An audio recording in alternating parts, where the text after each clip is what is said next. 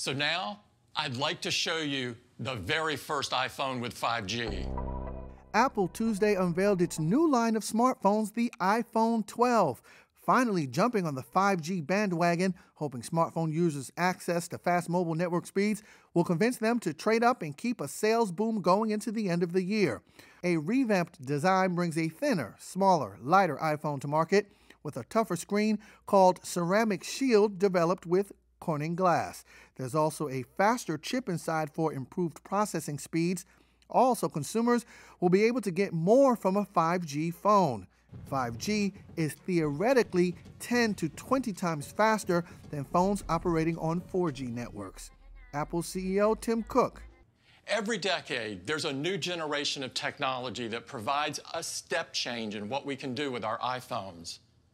The next generation is here.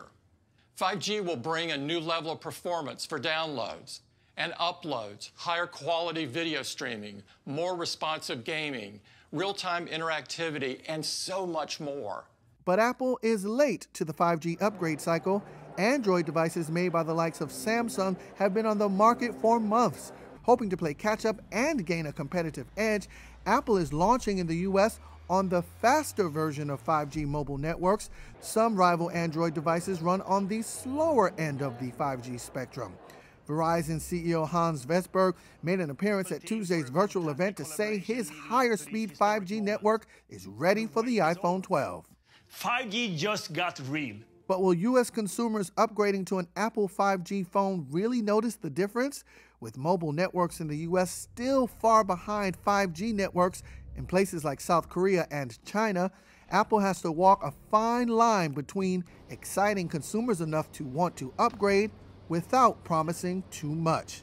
A $699 iPhone 12 mini and a $799 mid-tier model go on sale this month, while two high-end Pro versions go on sale in November with a top price tag of $1,400.